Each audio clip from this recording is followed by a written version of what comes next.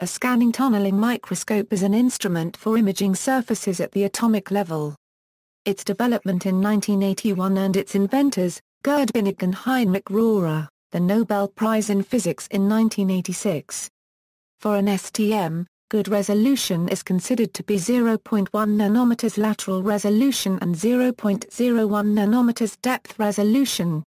With this resolution, individual atoms within materials are routinely imaged and manipulated. The STM can be used not only in ultra-high vacuum but also in air, water, and various other liquid or gas ambients, and at temperatures ranging from near 0 Kelvin to a few hundred degrees Celsius. The STM is based on the concept of quantum tunneling.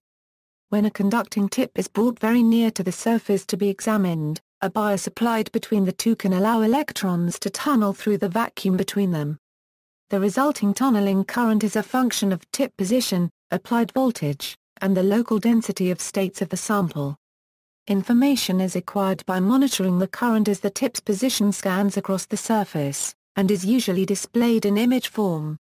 STM can be a challenging technique, as it requires extremely clean and stable surfaces, sharp tips, excellent vibration control, and sophisticated electronics, but nonetheless many hobbyists have built their own. US 4,343,993, written by Gerd Binnig and Heinrich Rohrer, is the basic patent of STM. Procedure. First, a voltage bias is applied and the tip is brought close to the sample by coarse sample-to-tip control, which is turned off when the tip and sample are sufficiently close.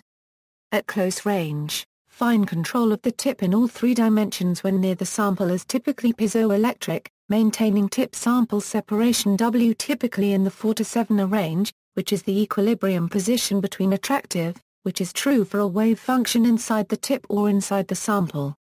Inside a barrier, E,